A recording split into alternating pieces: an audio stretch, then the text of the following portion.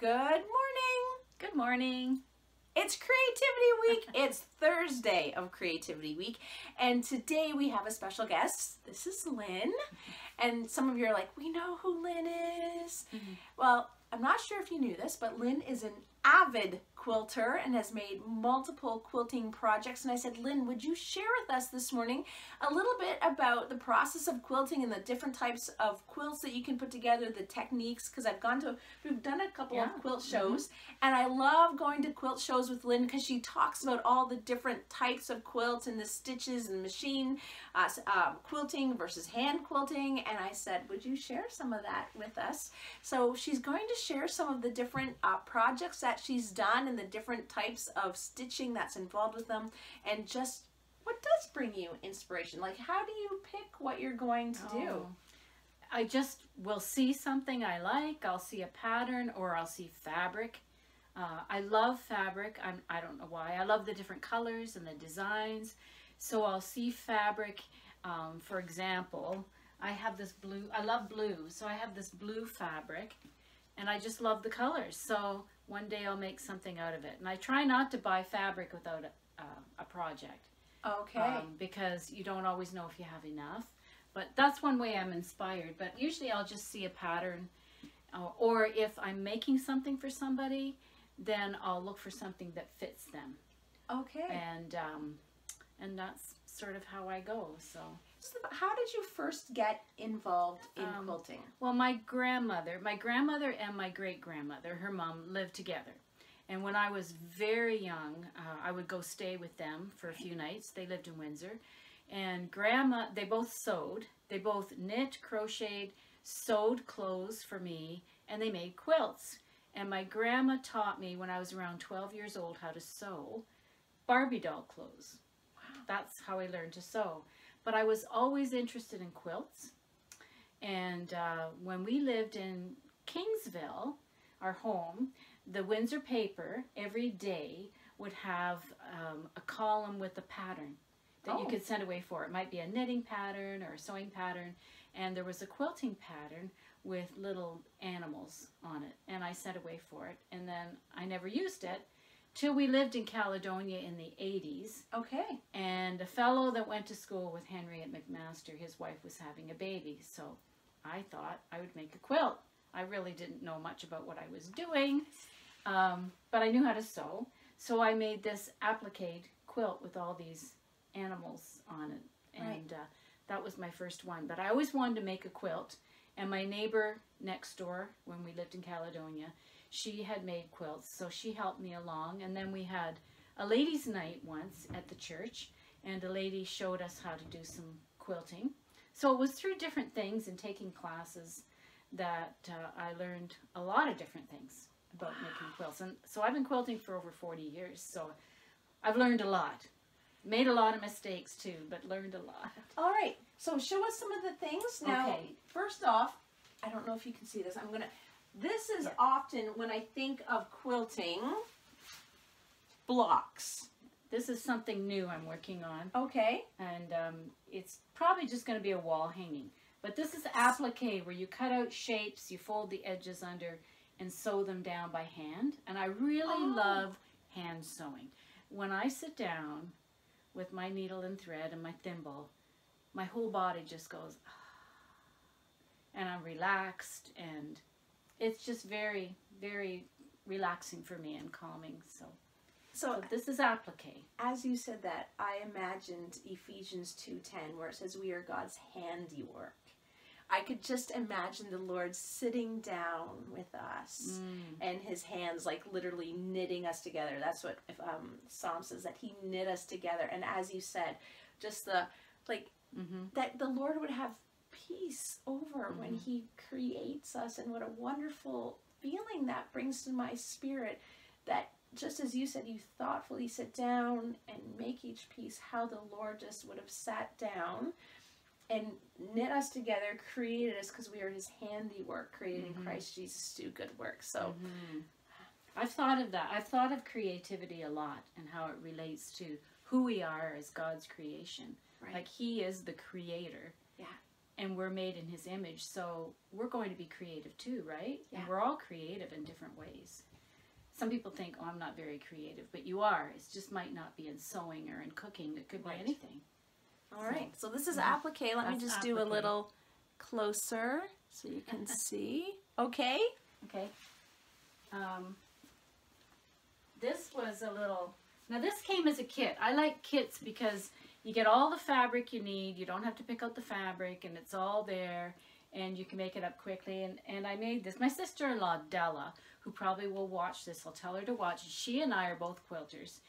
She was married to Henry's twin, and so we have quilting in common, and we do a lot of quilting adventures together when we can. We both bought this, but the neat thing about quilting is you can both make the same project, but it will look a little different. And that's just like we're all different, right? Right. God created us all different. So this is, that's what would you call this? It It has a bit of applique on Yes. it. And it came with these cute little buttons. So we'll just move it a little bit closer so you can see. This is Those are buttons. Joseph and Mary. And so you sewed those on. Yep. Yeah. So cute. Yep. So that's, you can make big quilts or you can make tiny little things like this. Yes, now, in speaking with Della, who's probably watching, you were saying that this... So this one on the wall is a collaboration. A little closer. Della suggested this. Oh, this is quite a few years old. She said, do you want to do a project together? So we each, without telling the other, designed a center. So she designed this center, and I designed a center that I don't have because it's hers. Right. Totally different colors. Then she gave me the center, and I put this part on. It's called a border. Right. She put a border on the one I made. Right. Then we switched again, and I made the last border and did the quilting, and she finished the one that I started, and it's hanging in her house. So, wow, that's the so other cool. thing I love about being creative is the connections that it makes with people. Like you can do the creativity together, or when you make it for somebody, there's a connection. When I was teaching up here in Barrie, I started by making a quilt for one of the my fellow teachers who was pregnant. Yeah. They were all younger than me, and they were all at that age having babies. And it got, then I did for the one, then I had to do for the next one because they kind of expected it. And I can't count how many quilts I made in the 12 years. But I made a baby quilt for every teacher who had a first baby.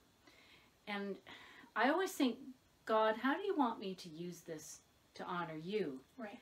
And I make labels for the quilts, and I put the name of the person it goes to, the year, the place, and my name. But I also added a scripture verse to the label. Right. For each person that I made to as kind of a ministry. Right. And so there's a connection.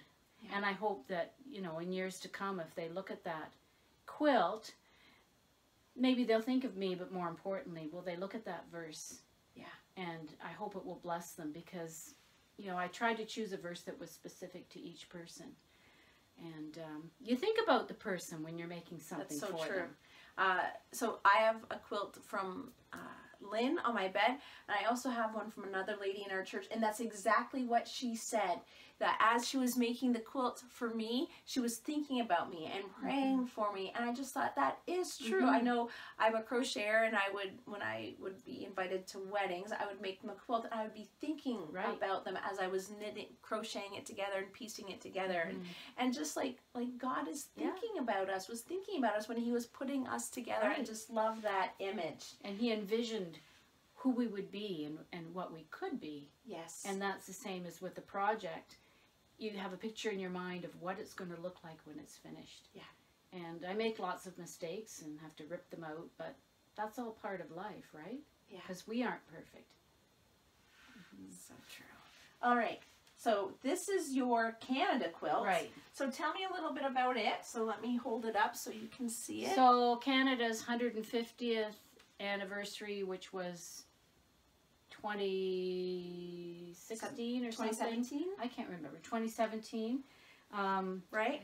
Fabric companies made a special fabric for that. Okay. And where did I get these patterns? There were different stores in the area, in the Simcoe area, that had a pattern that you could buy to make a quilt.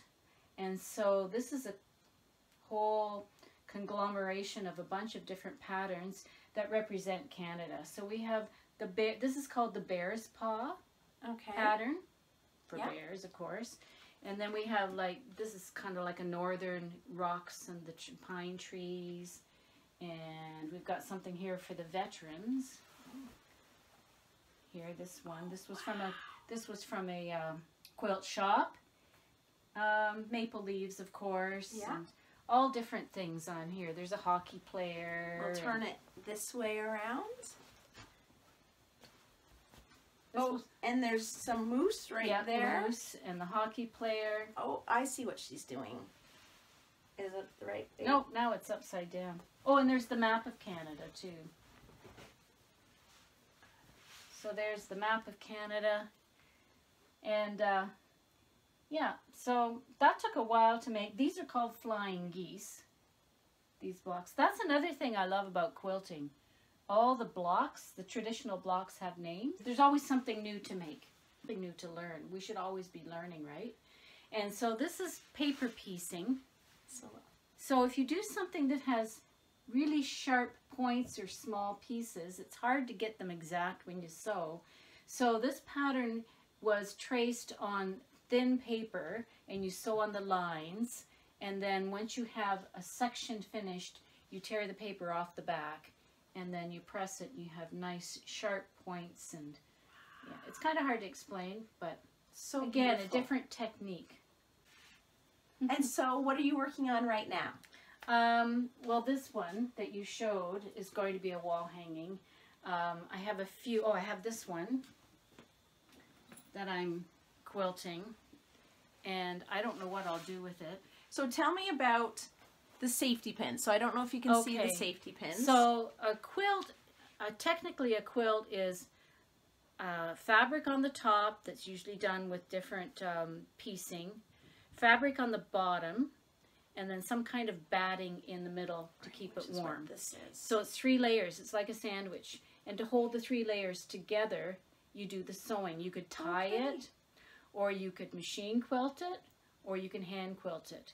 And when you're doing that, so it doesn't get all wrinkled and bunched up, you can hand baste the whole thing to hold it in place, or use pins. And some people even use spray glue that will wash out.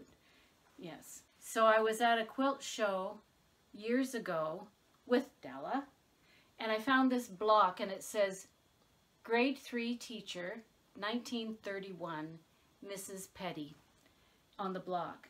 And I bought it and then put the border around it. I have no idea who Mrs. Petty was, but because I had taught grade 3, I was drawn to it. Right. And I thought, the neat thing is, this was unfinished, and then I was able to finish it for whoever. And I love that. I love doing that. Wow.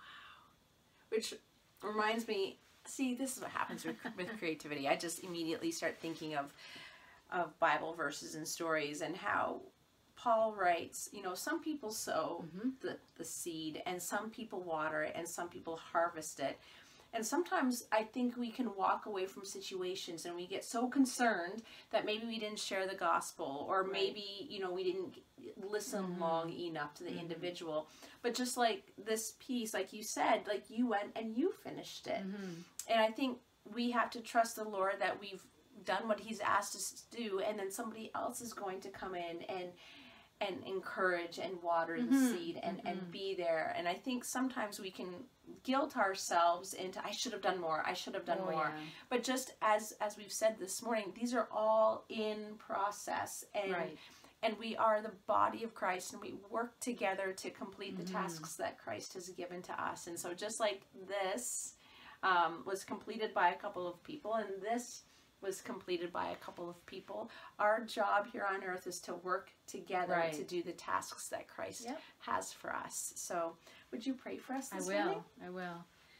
Father in heaven, thank you that you have made us creative people, just like you are. And Lord, I just pray that you would help us to use our creativity to honor you.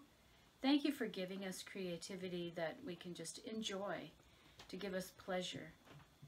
Would you help us always to honor you in everything that we do?